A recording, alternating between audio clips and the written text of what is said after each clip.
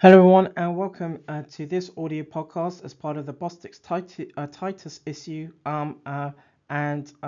This audio podcast is part of the Analytical Storm, and also audio podcast as part of the Giant Storm. This audio podcast as part of another Storm Robotics production.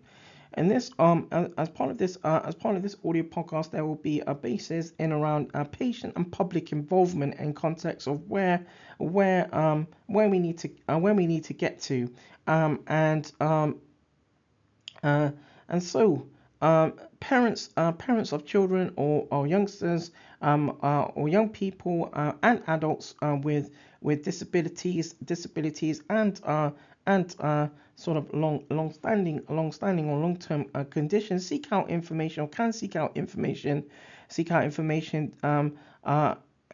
for adequate level of support through online social media platforms, and at the same time, since they're not always they are not they're not always since they are not always able to identify answers to questions, for example, through sort of family or friends. And so there have been several papers focusing on peer and online support in other life-threatening conditions, including cancer, including cancer. Uh, so peer support is an important part of online communities. Allows the sort of an exchange in the knowledge and approaches recommendation and information which reflect the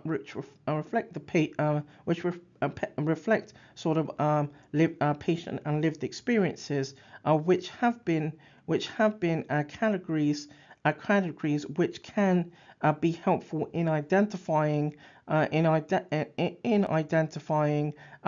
support, and experiences.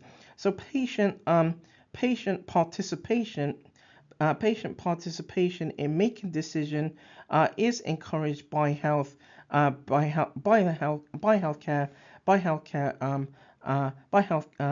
through healthcare, but patients sorry but patients uh, at the same time find that there is little there can be little, or there is a little practical support obtained from healthcare professionals.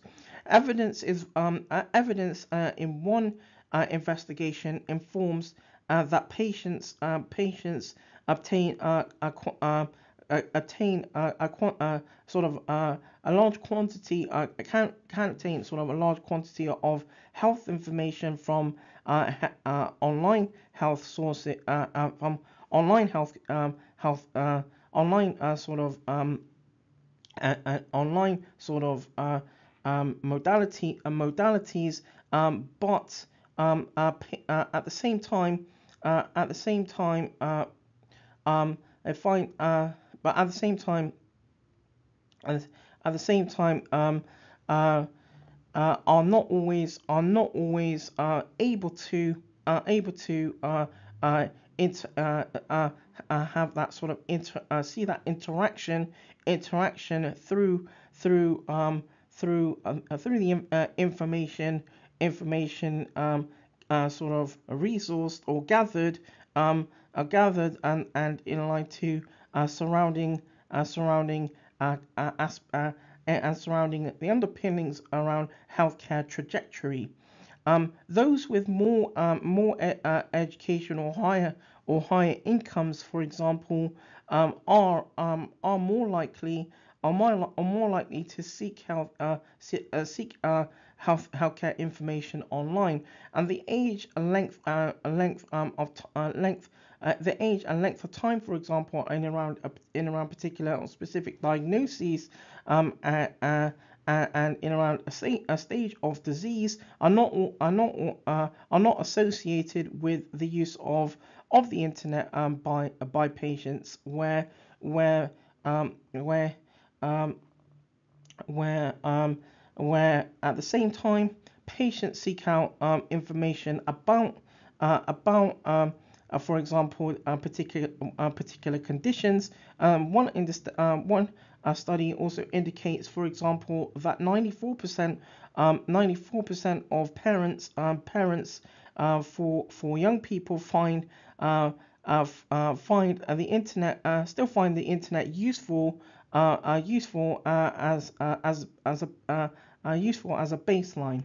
Um, in a US investigation, it was established that between 56% and 79% of internet users seek health information, and the internet has some advantages to increase empowerment, empowerment, but also can lead to misinformation.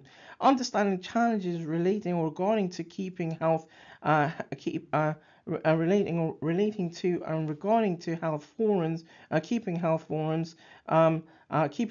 forums authentic, helps establish resources and information for patients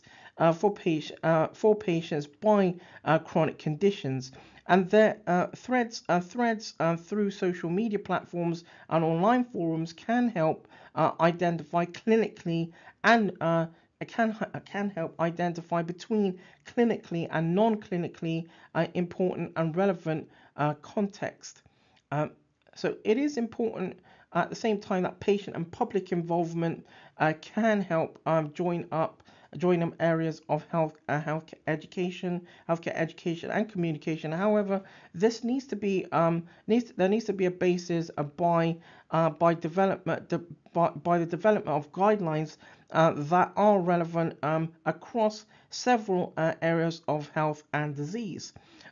Good practice guidelines can help understand and transfer expertise and skills between, for example, healthcare practices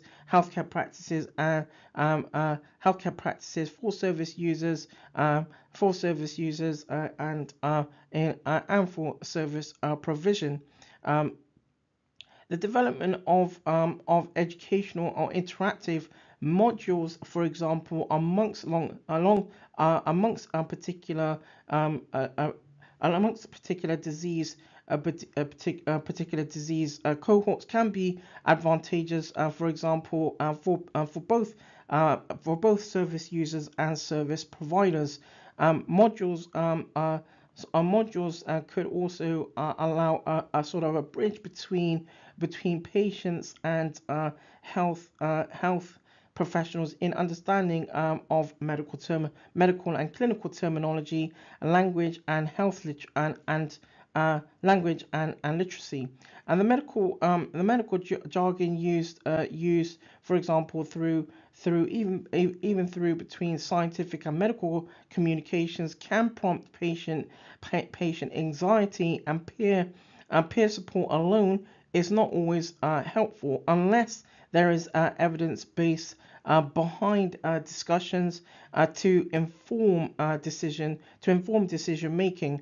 And patients may additionally require supplementary education and advice to help search out education to steer clear of misinformation. That draws this audio podcast around this Bostix Titus issue to a close. This has been an audio podcast as part of an analytical storm, as part of a science storm, and audio podcast as part of a Storm Bostix production. Thank you.